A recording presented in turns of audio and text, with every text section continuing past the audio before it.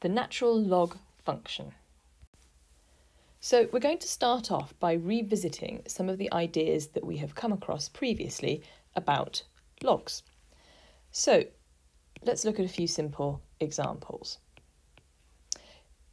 If we start with 2 to the power of x equals p, and we want to rearrange this, we know that x is equal to log to the base 2 of p. So of course, going back to the original statement, this is the base, and using logarithms allows us to find the power. Let's look at a second example. So this time we're going to have 10 to the power of x equals q. So again, 10 is our base, x is the power, and q is the value that 10 to the x is equal to. So we know that x is equal to log to the base 10 of q.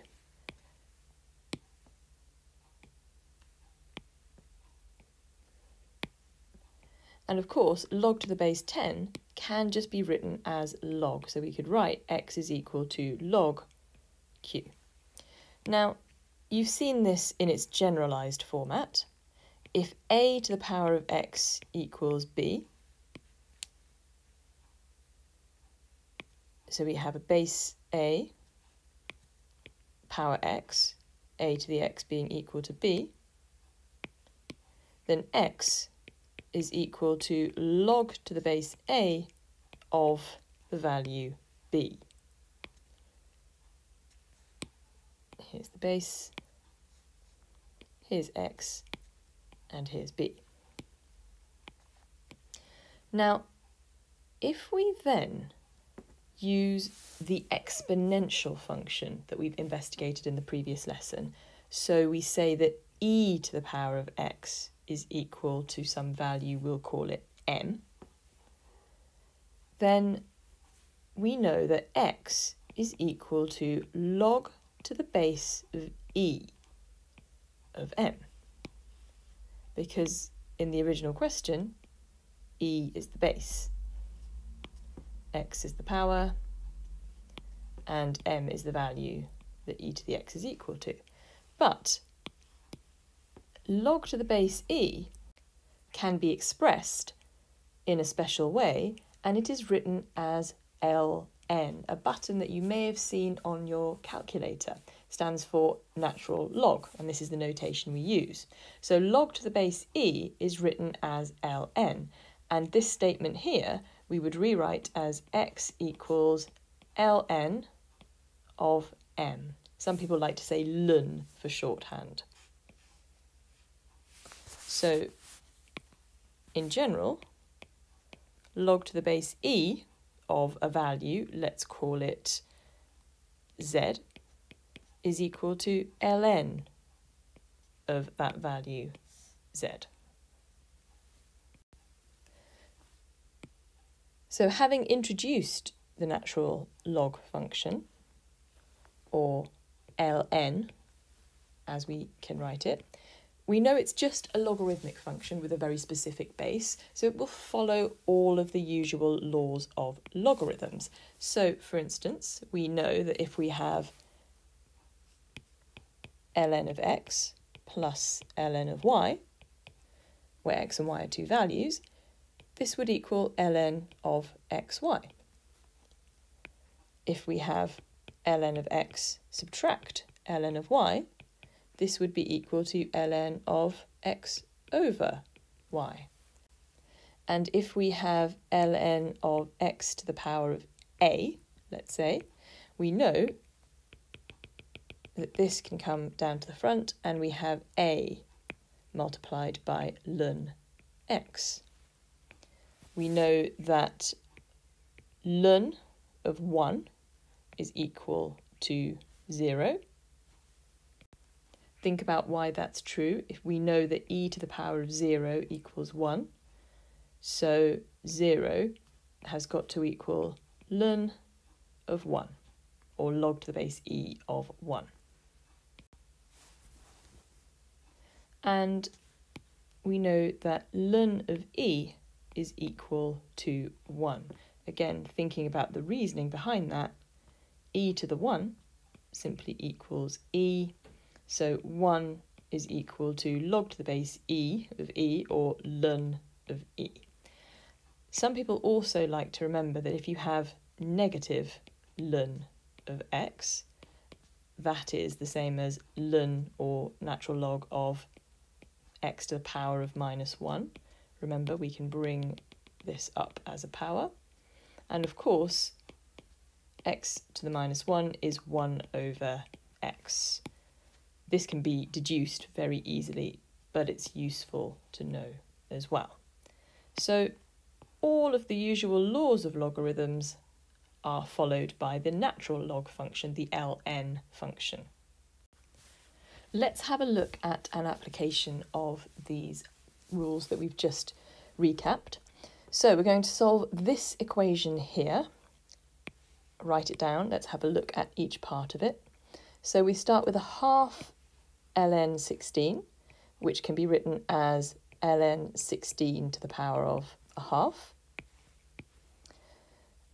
We then have plus ln 75, which can remain as it is, and subtract 2 ln 5, which can be written as subtract ln 5 squared. So this and this rewritten as powers. We can then work out each portion of this. 16 to the power of a half is 4, so we have ln 4 plus ln 75, subtract ln 25. We then have these parts which are being added. So we have ln of 4 multiplied by 75, take away ln of 25. And we can then rewrite this as ln of 4 multiplied by 75 over 25, which comes to a value of ln of 12. So ln x equals ln 12, so x has got to equal 12. Let's have a look at another example. We've got to write ln of x cubed plus ln of root x in this format here, k ln x, so it's a single natural logarithm.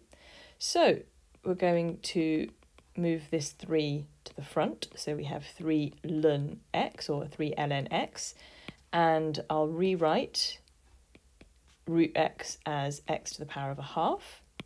So we have 3 ln x plus a half ln x, and we can simply add these together. We have 3.5, or 7 over 2 ln of x. So k is equal to 7 over 2. So we're now going to look at solving some equations which involve e to the x and ln of x. But we're going to start off by reminding ourselves of how these two functions connect to each other. So we know that if e to the x is equal to, let's say, p, then x is equal to log to the base e of p, i.e. x is equal to natural log ln of p. Now, what this means is that these two statements are entirely connected to each other. So e to the x equals p is directly connected to the concept that x equals ln of p. And this is because e to the x and ln are inverse functions of each other. If we start with an input and we apply e to the power of that input, so x effectively is our input, we come to some sort of output value. If we then apply ln of x, so ln of the output, we will get back to the input, and the other way around. So let's imagine we start with e to the x equals p again. Now we know that that means x equals ln p. But the step that we don't really write down is that what we're doing is we're taking ln of both sides of this original equation. So we're taking ln of e to the x and ln of p. Now ln of e to the x simplifies down to give us x. ln of p is of course ln of p. And that's a step we don't always write down because usually we go straight from here to this step here. But this is actually what is taking place.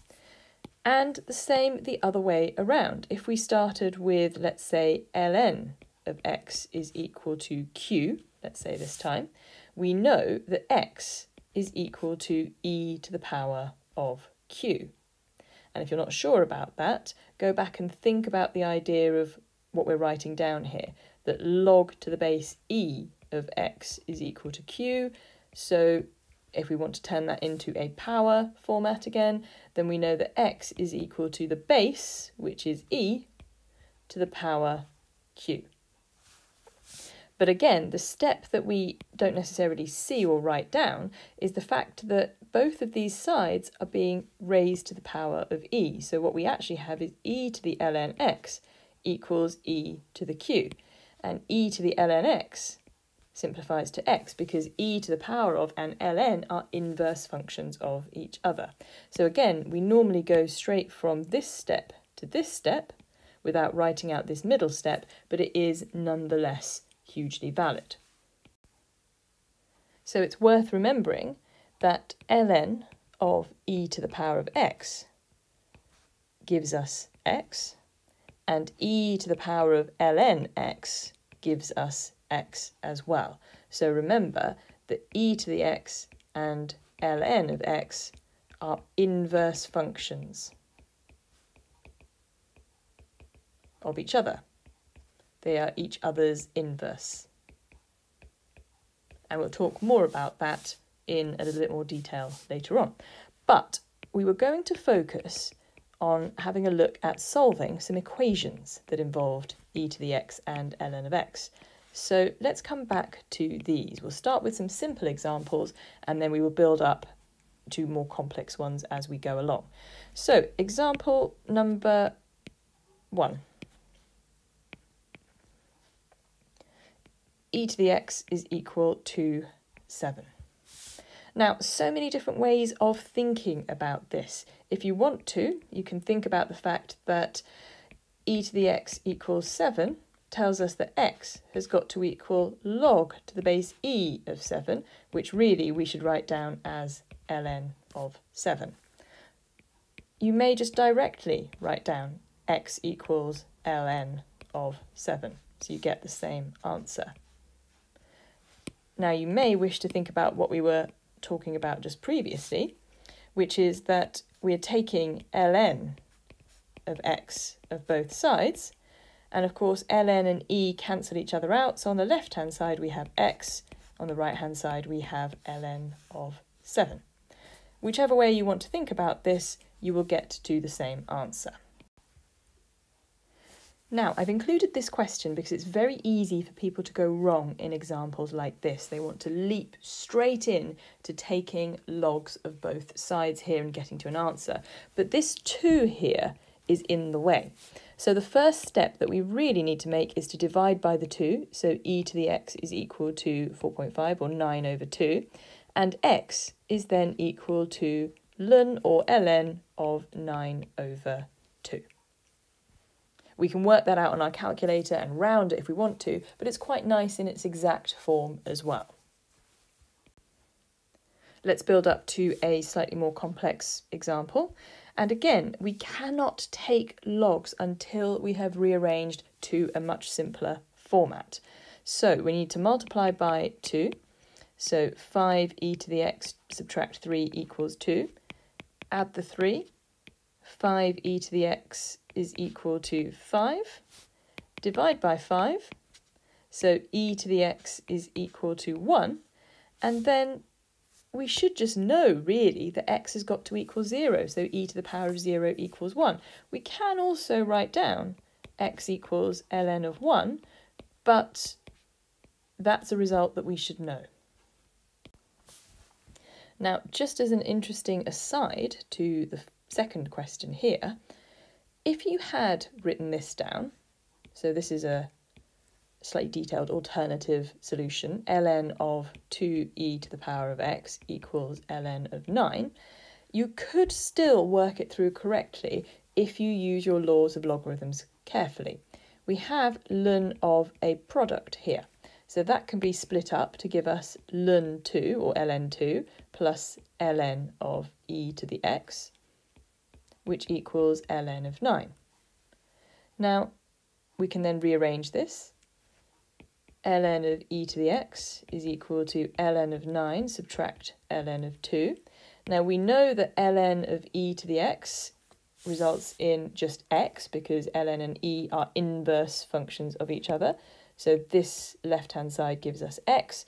And on the right-hand side, we have ln of a take away ln of b, or ln of 9 take away ln of 2, which is ln of 9 over 2. So we get the same result that we got previously, but it's much more complex. It is much easier to rearrange to the form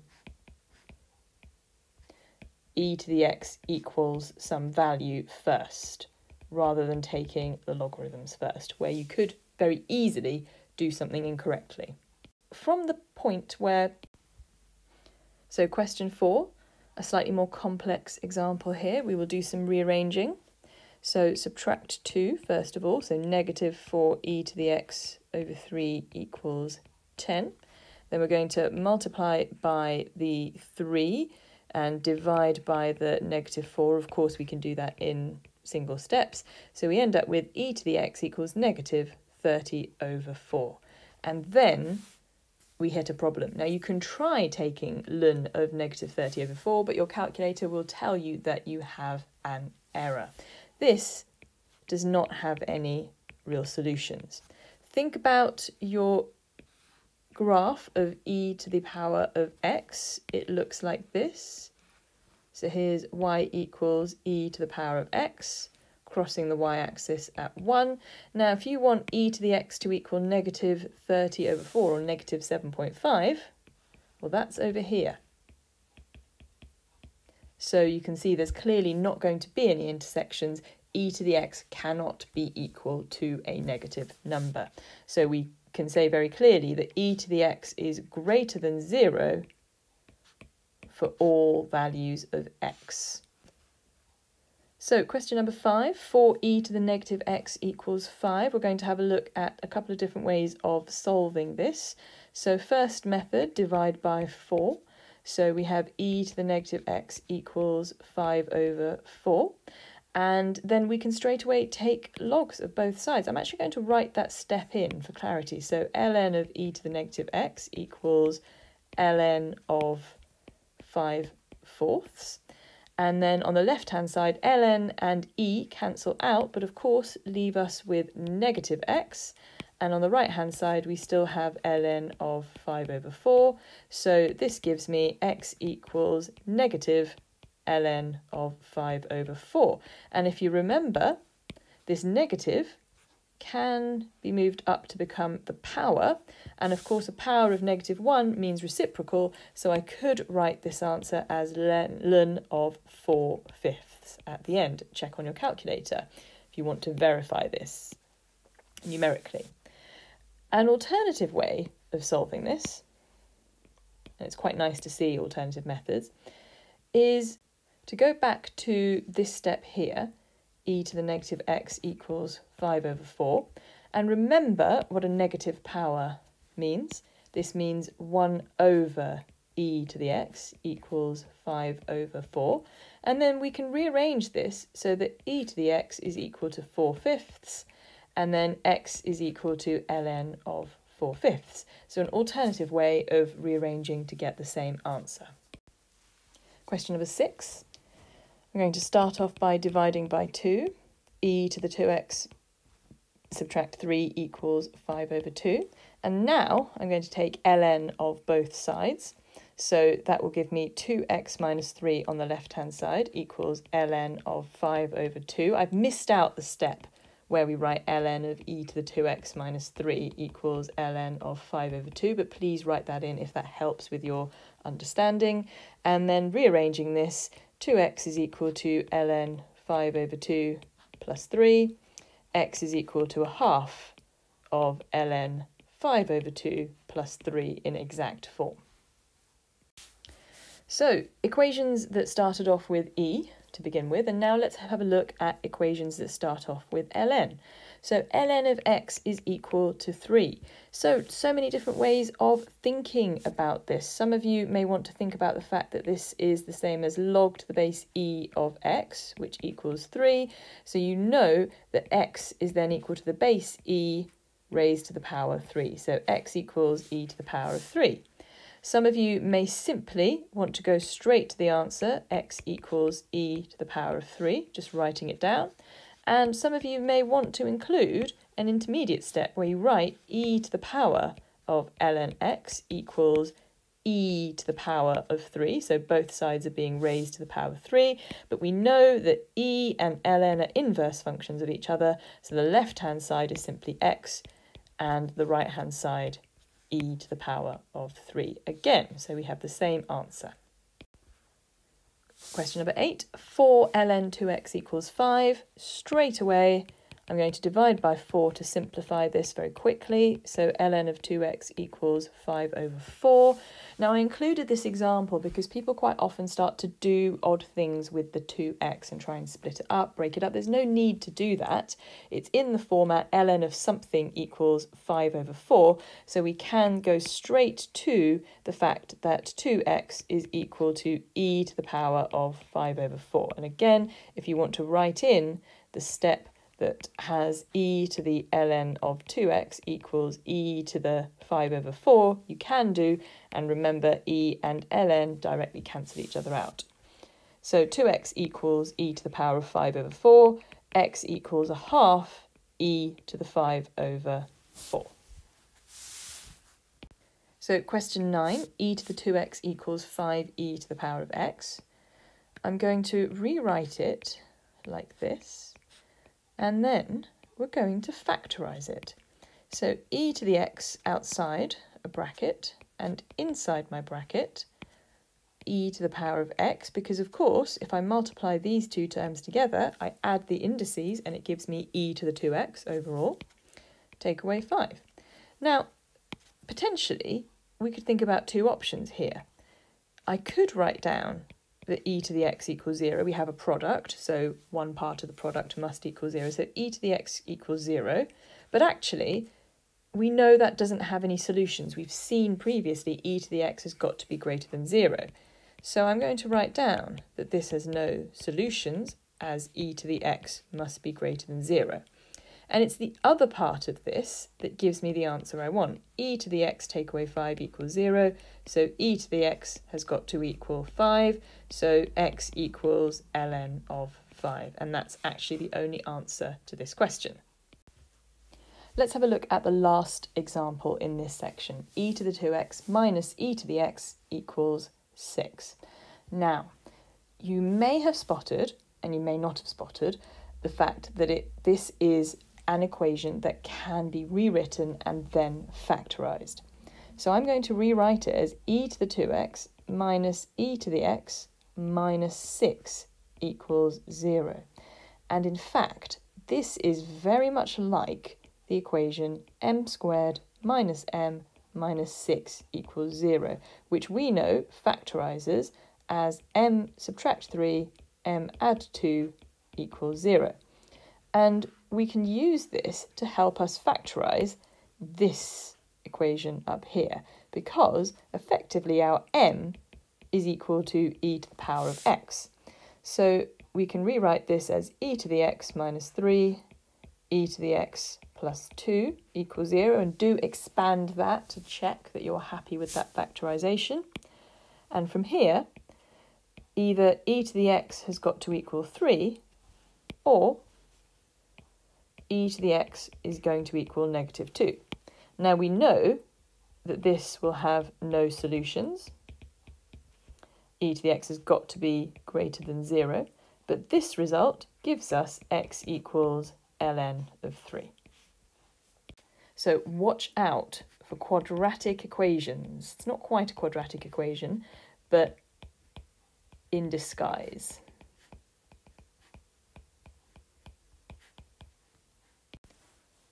So we're going to briefly look at the links between the different methods for solving these types of exponential equations.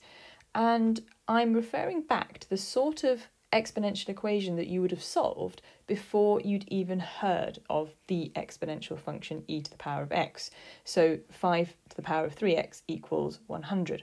And we're going to look at 3 different ways of solving this problem, showing you just the sheer versatility of these techniques. And ultimately, as long as you can use them all correctly, it's about being able to solve problems with a good range of techniques and understanding that in some situations, some methods lend themselves a little bit more easily and a little bit more efficiently, but these methods are all accurate, these methods are all valid and correct. So method 1, we can simply use base 5. 5 to the power of 3x equals 100. So we can straight away write down that 3x is equal to log to the base 5 of 100. X is equal to 1/3 log to the base 5 of 100. And you can evaluate that if you need to on your calculator, which can work through different bases. Method 2. We're going to use log to the base 10. So log to the base 10, or log, as it's generally written, of 5 to the power of 3x equals log to the base 10 of 100. Now, we can then simplify this. The 3x here can move out to the front here. So 3x log 5, remember this is all to the base 10, equals log of 100. 3x then equals log of 100 over log 5, and of course x is then equal to 1/3 of this, log 100 over log 5. And of course log to the base 10 of 100 is equal to 2, so we could simplify this as 2 over log 5 inside the brackets. Now method 3 involves us using the ln function. So I'm going to write ln of 5 to the power of 3x equals ln of 100. Remembering that ln works exactly the same way as any logarithmic function, so this 3x can come out to the front. We have 3x ln 5 equals ln 100. And then it's exactly the same rearrangement that we have done previously. 3x is equal to ln of 100 over ln of 5, and x is then equal to 1/3 of this calculation here. Now, do use your calculator to verify that in all 3 cases we get exactly the same numerical answer, which is equal to 0.9537, etc. So 0.954 to 3 SF. So compare and contrast the 3 methods. We used base 5 here. We used log to base 10 here, or just log. And here we used log to base e, or the ln function. Now you may immediately think that the first method, using the base of the original question, is the most efficient and the easiest, but it's worth bearing in mind, and you will have seen this when you did work on inequalities previously, that actually this method can cause some problems if you're dealing with an inequality, whereas these methods will not cause the same problems if you're actually solving an inequality. We will look at one last example to conclude. We could do this using either method 2 or method 3 from the previous question, not method 1, because there are 2 different bases here. But we're going to use natural log, ln, for this question. So ln of 3 to the power of x plus 1 is equal to ln of 5 to the power of 2x, so taking natural log of both sides. Now, using the power rule, we can apply the same simplification to both sides. So x plus 1 multiplied by ln of 3 is equal to 2x multiplied by ln of 5. Now, from here, we want to do a little bit of expansion, first of all. So we have x ln 3 plus ln 3 is equal to 2x ln 5. Now, it would be helpful to collect the terms that involve x on one side. So I'm going to rearrange. So we have ln 3 equals 2x ln 5, subtract x ln 3. And here we have the x term on the right-hand side in both parts. Let's factorise on the right-hand side. So x brackets 2 ln 5 take away ln 3. And then we are nearly at the final answer. Ln of 3 divided by the contents of this bracket, 2 ln 5 subtract ln 3 is equal to our final answer of x. And all simply done using the natural log. So the last thing that we're going to do is go back to the graphs of y equals e to the x and y equals ln of x. By now, the graph of y equals e to the x should be familiar, this red graph here. And I've also included the line y equals x, because we know that y equals e to the x and y equals ln of x are inverse functions of each other.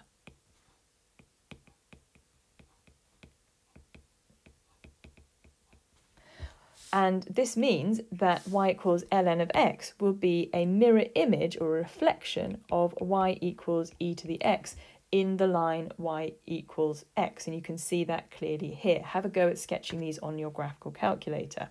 So we can see that y equals e to the x has its y-intercept of 0, 1, reflect that in the line y equals x, and y equals ln of x has an x-intercept at 1, 0, which of course we know ln 1 is equal to 0.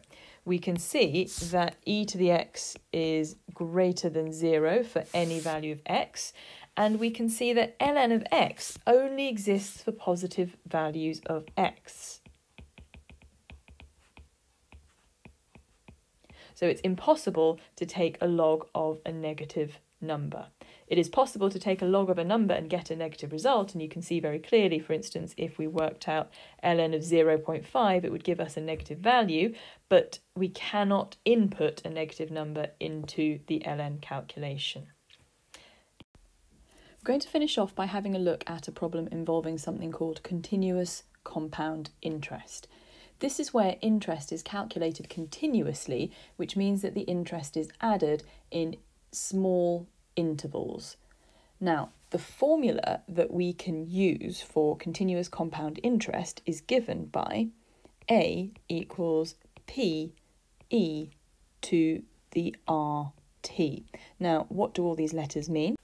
A is the amount at time t. P is your initial investment. R is the percentage rate of interest. So, for instance, if you had a 2.3% rate, then R would equal 0.023, so you convert to the percentage multiplier. And T is the time, which is usually in years. Let's have a look at an example. So we have £10,000, which is invested in a bank which pays an annual interest rate of 4.6%, which is compounded continuously, meaning we're going to use this formula up here. So what is the investment worth after 7 years? So after 7 years, our investment is worth 10,000, our starting amount, multiplied by e to the power of 0.046 multiplied by the time in years, 7. So let's input that into the calculator. This gives a value of 13,791 98.84 ... So we'll round that to £13,799 to the nearest pound. I do think in a situation like this that there would actually be quite a lot of sense in rounding that to £13,800. Now part 2, how many years will it take for the investment to be worth £15,000? Let's have a look at how we could start this. So we now know the investment is worth £15,000, so we have 15,000 equals our initial investment of 10,000 multiplied by E to the rate, which is 0.046 multiplied by T, and we have to solve this equation. So we're going to start off by dividing 15,000 by 10,000, which gives us 1.5 equals e to the power of 0.046 multiplied by t. So that's dividing by 10,000 as a starting point. We're now going to take natural logs of both sides. So we have ln of 1.5 equals 0.046t. So ln of 1.5 is equal to 0.4054, and that equals 0.046t. So let's divide by this 0.046 to give us our value of t. And t is then equal to 8.8144, etc. So 8.8 years to 1 decimal place.